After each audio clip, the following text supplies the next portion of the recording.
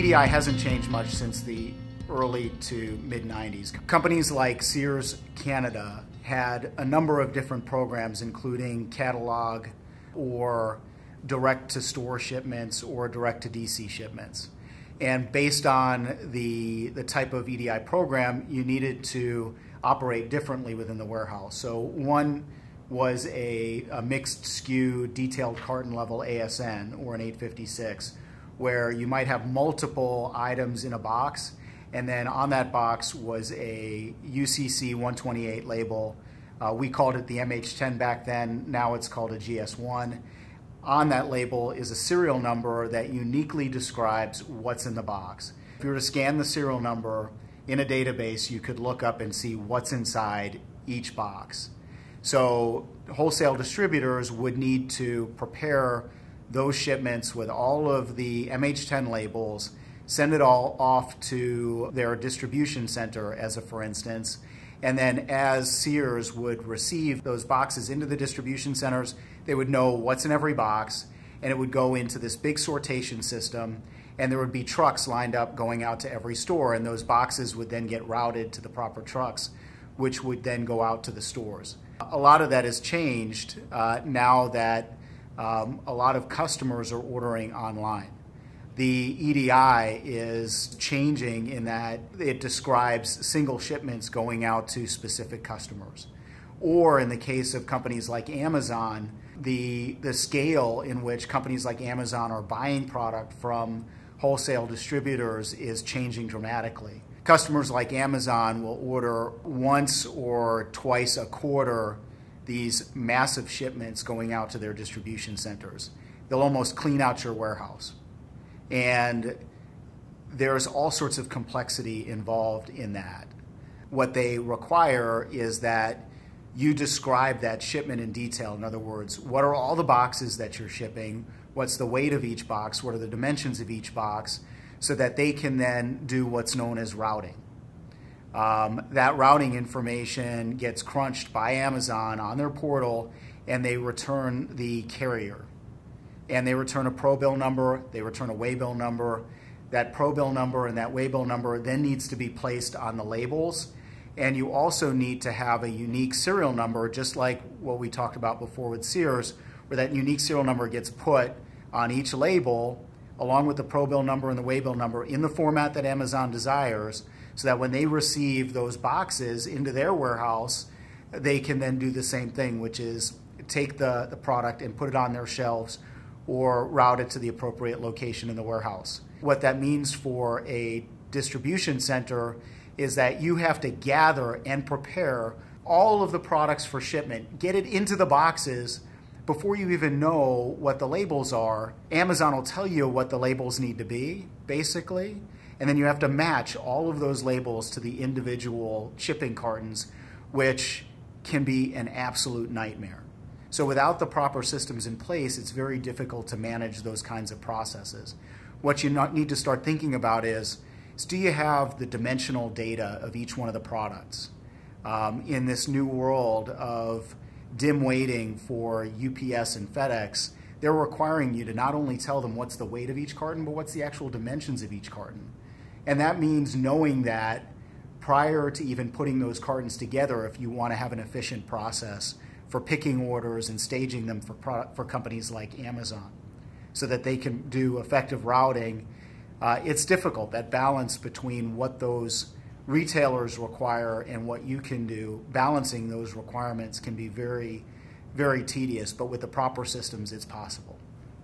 On the other side of the spectrum, companies like Target.com and the new Wayfair require extremely specialized packing slips in addition to the EDI 850s and the 856 documents.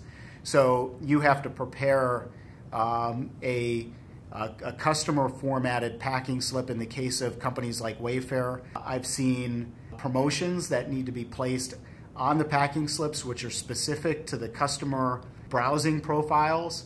So that can be really complex when Wayfair sends you a specific promotion or a specific coupon that needs to be placed on the order for a specific customer. Imagine the challenges associated with that.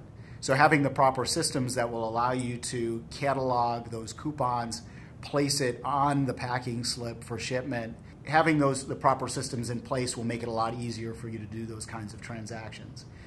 Being able to take the routing requirements, whether they're asking you to ship via FedEx, UPS, or by an LTL carrier. In the case of direct-to-consumer shipments, it's almost exclusively by small parcel. Having the proper systems in place to enforce the shipping policies is absolutely vital. The last thing you want to do is ship an order by FedEx when Walmart said ship it by UPS. So what we've seen is some complexity around retail-specific packing slips. One example is a retailer that has a coupon that's specific to their customer browsing profiles. So imagine if you're a shopper at one of these retail websites, they may be tracking your browsing history on their website, perhaps they're tracking browsing history on other websites, and they've now profiled you and want to make sure that they capture that retail experience effectively. So one of the things that they do is they'll put a coupon onto your packing slip so that if you order something from them, the shipment will arrive, and when you open up the box, there'll be a packing slip, and on that packing slip will be a coupon that's specific to your browsing history. So imagine the impact that that has as a distributor trying to get that product out the door. Not only do you have to have a retail-specific packing slip, but now you actually have to place that customer-specific coupon on that packing slip. That can get really complex if you don't have the proper systems in place. I've seen specific examples of how companies deal with customer-specific packing slip requirements in a manual environment.